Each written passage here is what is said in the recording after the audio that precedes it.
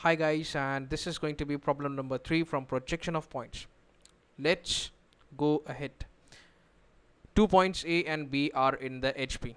So this time around I'll be writing down the given data uh, simultaneously. So there are basically 2 points A and B which are in the HP. That means their distances from horizontal plane are going to be 0. So HA for point A is going to be 0, as well as HB for point B is going to be again 0. Right. The point A is 30 mm in front of VP. So the distance of point A from the vertical plane, that is going to be in front, is 30 millimeters, and it's 30. And one thing is for sure, that point A lies in the first quadrant. All right. Now let us shift our focus towards point B. While B is behind the VP, how much behind the VP? I mean, this is the question which strikes me immediately. B is just behind the VP. Alright, but how much behind? Well, no such information has been given to us as to what is the distance. Alright, we don't know how much this distance is. But one thing is for sure, that point B is behind the VP, that we can say that P lies in the second quadrant. Alright, and let us read it further to extract some more data. The distance between their projectors is 75 millimeters. Alright, the distance between their projectors is 75. Fine. Do we have some more data? Where is it? And the line joining their top views makes an angle of 45 degrees with XY line. Oh, this is pretty interesting. Line joining top views makes 45 degrees. So this is the condition which we got to use and incorporate in our drawing. Line joining top views makes 45 degree angle with XY line. XY is, I told you earlier, the popular line, the reference line.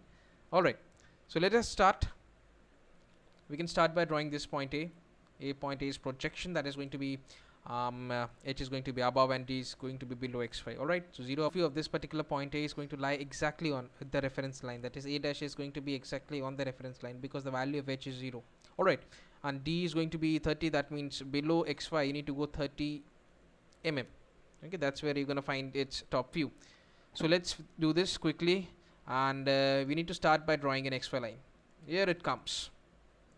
Okay, so this is the very popular XY line, and we have distance for H is 0 and D is 30. So it's going to be somewhere here. H is 0, so it is going to be lying on the reference line, and D is 30. So with H you need to put a dash, and since the name of the point is H, A, it's got to be A dash, and this over here is got to be simply A. So this is front view, this is top view.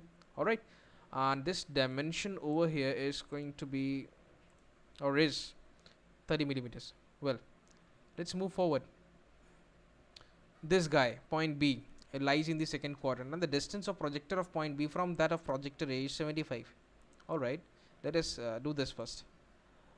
Distance of projector of point B from that of A is 75. That means, and one more thing that you've got to know is that point B lies in the second quadrant, and as far as second quadrant is concerned, the logic of H and D says that both of them, that is H as well as D, are gonna lie above XY line. So one thing is for sure, that both the front view as well as top view for point B, they're gonna be above this XY line.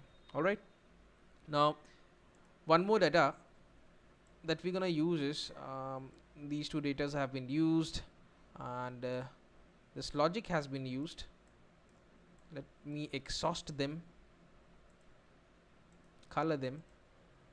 Well, we are yet to use this data, that is HB is equal to 0. We know very well that H is going to lie somewhere here, okay, and HB is 0. Alright, that means it is exactly here, and with H you need to put a dash. So this particular point over here is nothing but B dash. Well, fortunately or unfortunately, the value of H is 0, so the front view is going to lie exactly on the reference line. Okay, now we have used almost all the data that were made available to us by the question, and this also has been used.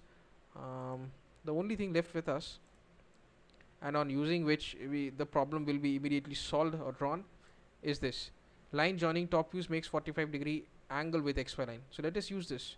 Let us join the top views. Okay, but where the hell is the top view of point B? It's got to be somewhere here. But where? Where is it? Well, we don't need it, man. We don't need it. Then how are we going to locate it? It's pretty simple. What we're gonna do is we're gonna start drawing a line, alright, at an angle of 45-degree. Now since this particular point A is top view and B is somewhere here, and we know very well that joining A with B creates an angle of 45-degree with this XY line. So what we're gonna do is we're gonna we're gonna keep a protractor over here, and at an angle of 45-degree we'll start by making a line, and we're gonna produce it until it reaches or intersects this vertical line somewhere here, and this is exactly what your point B's top view is. Alright, so let us do this quickly. So that's exactly the position of point B. Alright, now this, let us name it B. Alright, and well, that's it, folks. Point B, both front view and top view are above XY line. Alright, and something more is left. This also has been used, and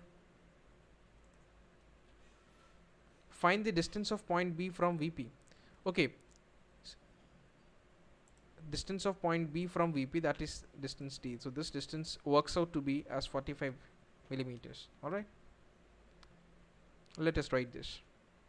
Here it is. So the distance of point B behind vertical plane extracted from the drawing we've just made is equal to 45 millimeters. Well, is there anything left as far as dimensioning is concerned? I guess there is a little bit scope of dimensioning. This is 75. Alright, well, that's all from my side, folks, and let us meet again, okay, with a new problem, with a new set of ideas. Thank you for watching the video, and if you like it, hit subscribe. See you again.